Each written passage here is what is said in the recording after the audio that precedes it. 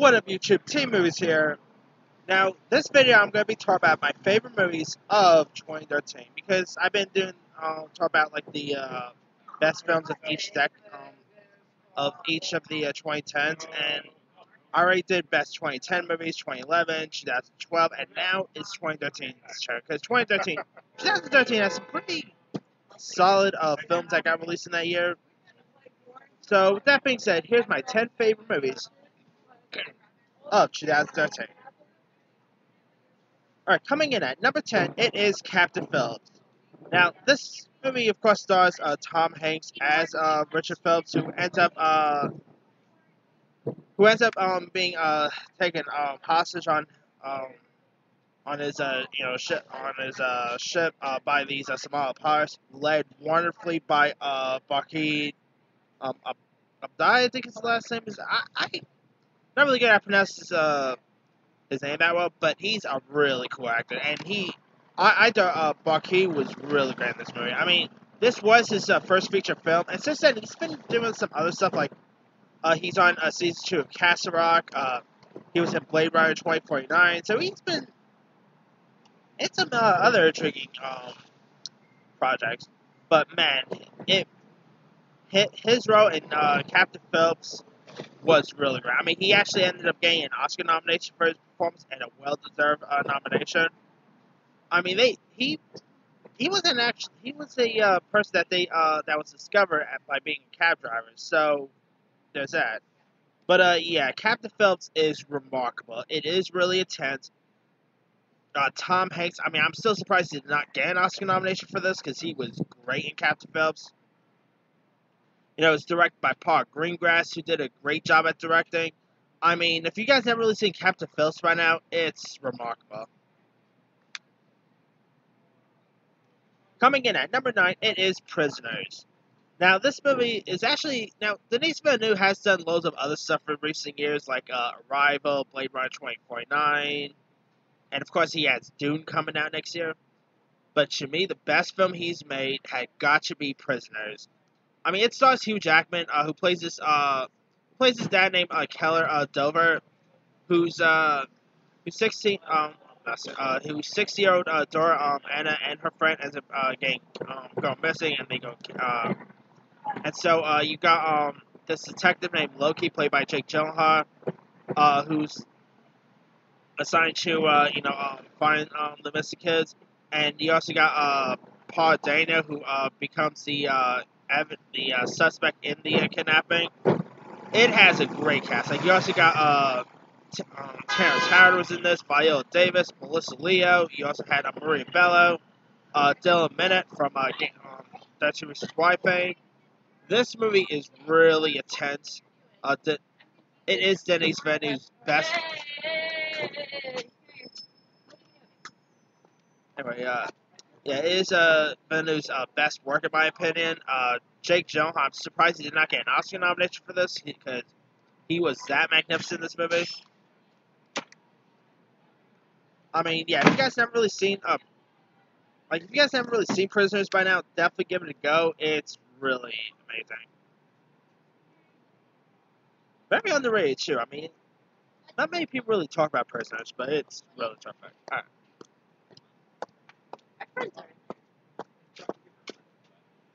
Now, coming in at number 8, it is Nebraska. Now, this stars Bruce Dern, who plays this old buzzer named Woody Grant, who really can barely walk down the streets of his homes in Billings, Montana. But he mainly walks around, for drinks mainly. But Woody ends up receiving this sweepstake notice in the mail, and insists on making a 750-mile trip to Lincoln, Nebraska, to collect his prize money. And he ends up going on the trip with his son, played wonderfully by Will Forte. And he also had June Squibb, who actually played Dern's on-screen wife in this. I thought June Squibb was terrific in this movie. I mean, she, of course, ended up getting an Oscar nomination for this. I mean, this was actually the movie that really put her on the map and all. I mean, Squib is like in her sevens, I believe, and boy, who knew that a seven-year-old actress could become a breakout? So like she's been stuff beforehand, but this was really like her. I guess you say it was more of her breakout performance. And Squib was terrific. Bruce Dern was amazing. He of course ended up getting an Oscar nomination, a well-deserved nomination.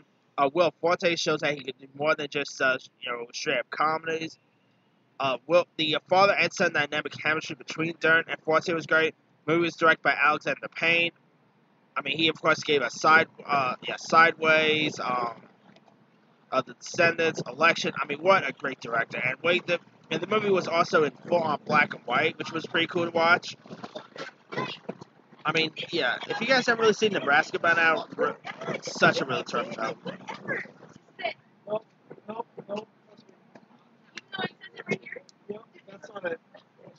Alright, coming in at number 7, it is American Hustle.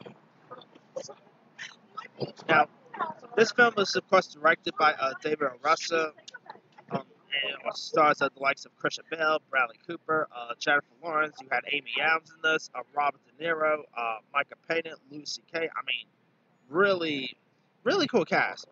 And you got Christian Bale, who plays this con artist named Irving Rosenfeld, who ends up falling for this fellow grifter named Sidney Foster, played by Amy Adams, and they end up getting caught red-handed by this FBI agent named Richie Damasio, played by Bradley Cooper. So Irving and Sidney are forced to work undercover as a part of Damasio's sting operation to nail this New Jersey mayor named played wonderfully by Jeremy Renner.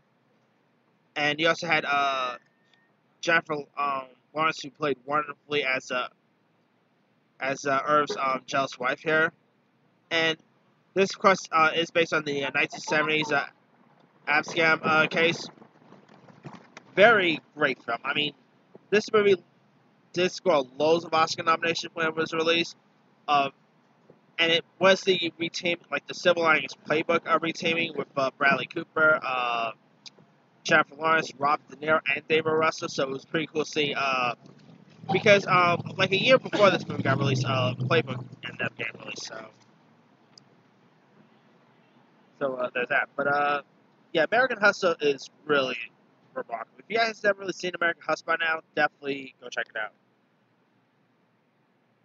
Alright. Coming in at number 6, it is Spring Breakers. Now, this is one of the weirdest movies I ever saw in 2013. Now, it was actually the film that really introduced me to the A24 company. And Spring Breakers it's one of the messed up movies that ever got released that year. I mean, it stars literally former Disney stars like Selena Gomez and Vanessa Hudgens in very awkward and raunchy roles here.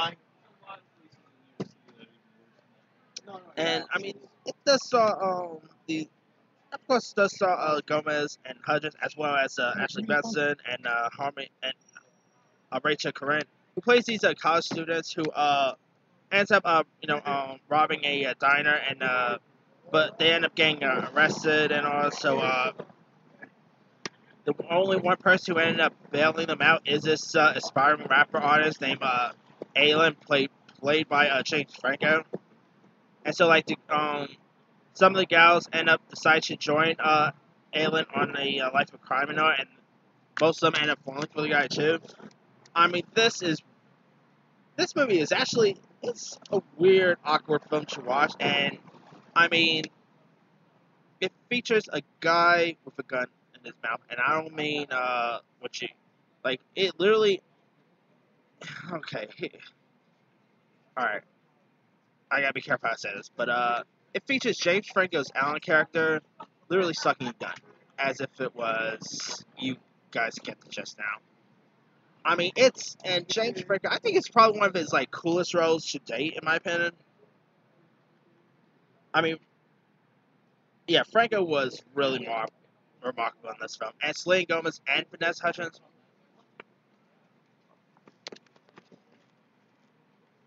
Sorry, guys. Anyway, yeah, Hudgens and Gomez shows that they can do more than just Disney stuff, and either they were both really terrific characters. And it is directed by Harmony Korine, who also did the screenwrite for Kids. Yeah, so he's no stranger at working at these type of films. I mean, it's really cool. You also had Gucci Mane was also in this. Really great performances. I mean, definitely go check out Spring Break if you guys haven't seen that.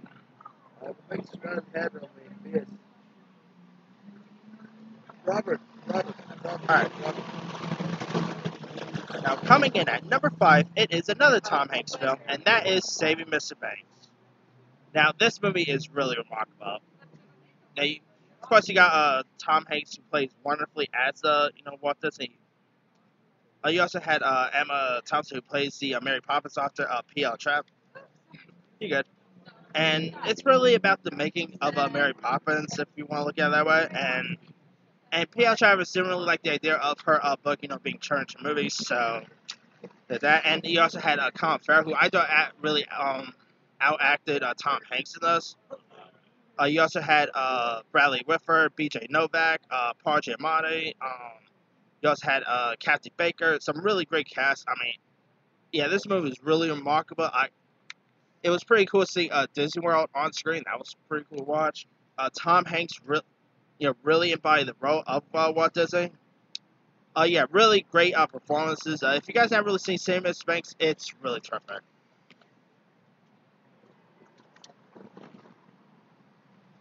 Alright. Coming in at number 4, it is... Anyway, coming in at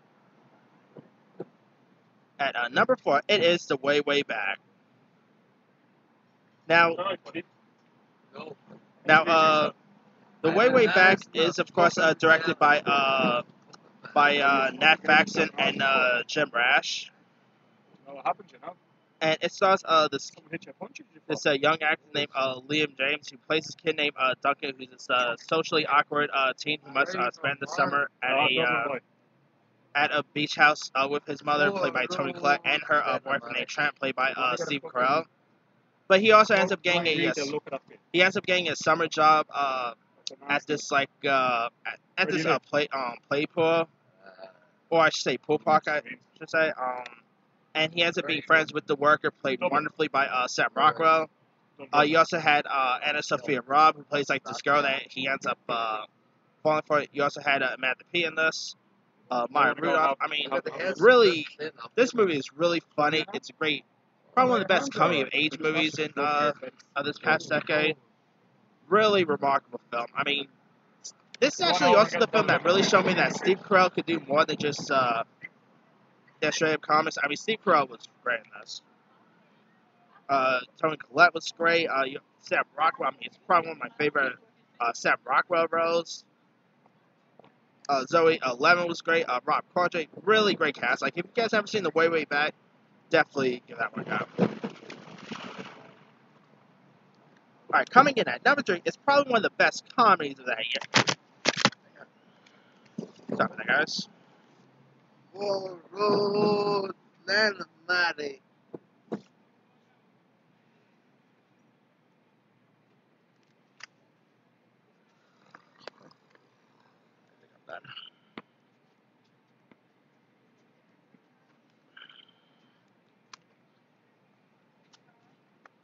Sorry about that, guys.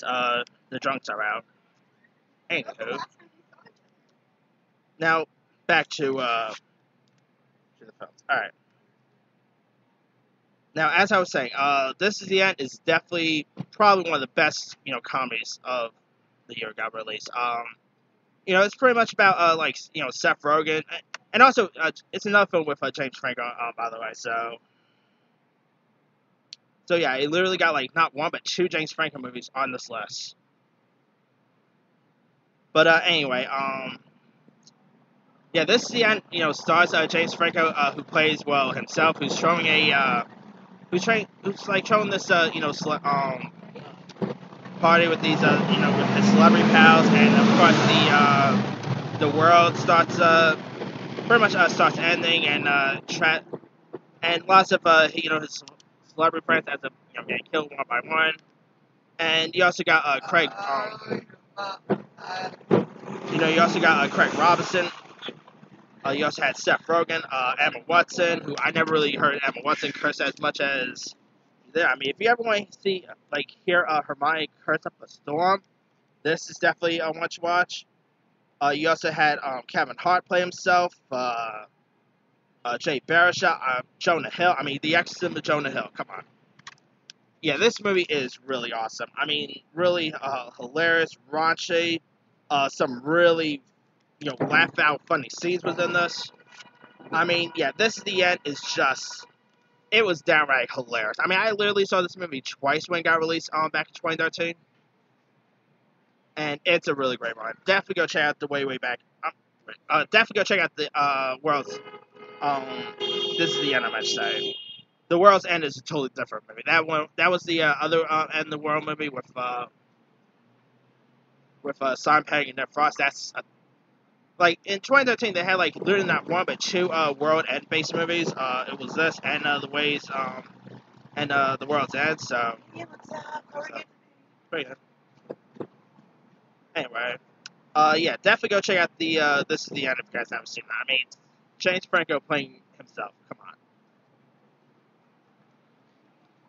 All right, coming in at number 2, it is Fruitvale Station. Now, yes, it was really now this was actually the movie that really brought Michael B. Jordan to the map for most folks. Of course, I first started taking notes of him when he was in Chronicle and all. But man, his role at Fruitvale Station is one powerful role.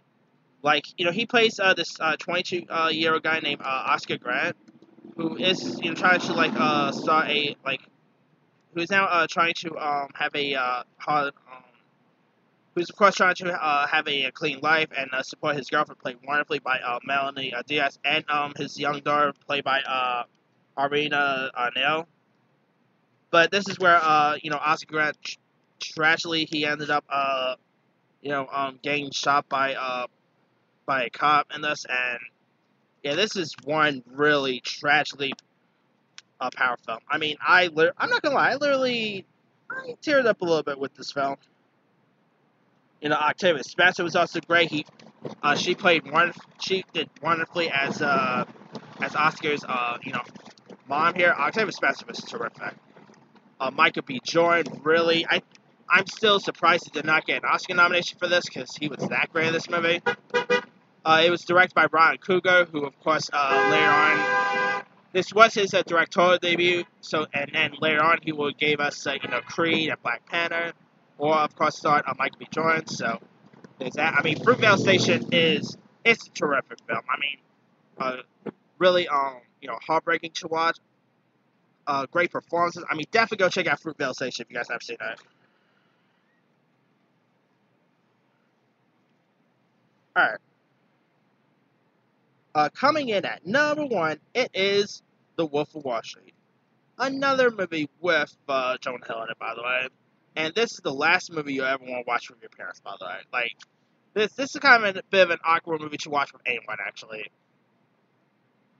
And, I mean, you got Leo DiCaprio, who plays John Belfort, who, of course, takes the level job as a Wall Street brokerage firm, at a Wall Street brokerage firm, and he ends up, he, of course, ends up, defrauding, wealthy investors out of millions and all. And you got the FBI and CEC who are trying to close in on his scam. And it was a movie that really put Margot Robbie on the map. Jonah Hill scored his second Oscar nomination, a well-deserved nomination to be exact. Leo DiCaprio, who I think he could have easily won an Oscar for this, but I guess Matthew McConaughey was a little more better in Dallas Buyers Club. And funny enough, McConaughey was also in this movie too, so that's pretty cool. You also had Kyle Chandler, John Bernthal, really great cast, great performances, really hilarious. It's not really too much of a comedy, but it has lots of comedy stuff in it. I love seeing Margot Robbie in this, and not for the obvious reasons too. by the way. I mean, obviously, there are obvious reasons to like Margot Robbie in this, but yeah, yeah, Wolf of Wall Street. I mean, John Belfort is not really that much of a likable guy, but man, Leo DiCaprio played that role just perfectly. Yeah, if you guys haven't really seen the Wolf of Wall Street, definitely give it a go. It's really terrific. All right, that's pretty much it. Let me do the quick rundown. 10, Captain Phillips. 9, Prisoners. 8, Nebraska. 7, American Hustle.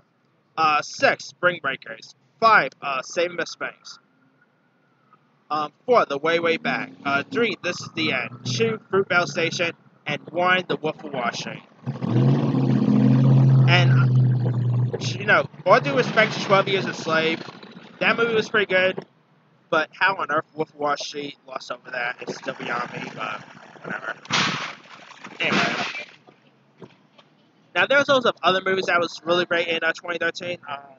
There was, of course, Man of Steel, Gravity, World War Z, Iron Man 3, Frozen was pretty great. Before Midnight, Star Trek Into Darkness. There was the second Hobbit movie, Destination Smug, Fast and Furious 6, The Conjuring, Pacific Rim, The Great Gatsby, speaking of DiCaprio, Monsters University, Inside Llewyn Davis, Blue Jasmine, The Bling Ring, speaking of Emma Watson,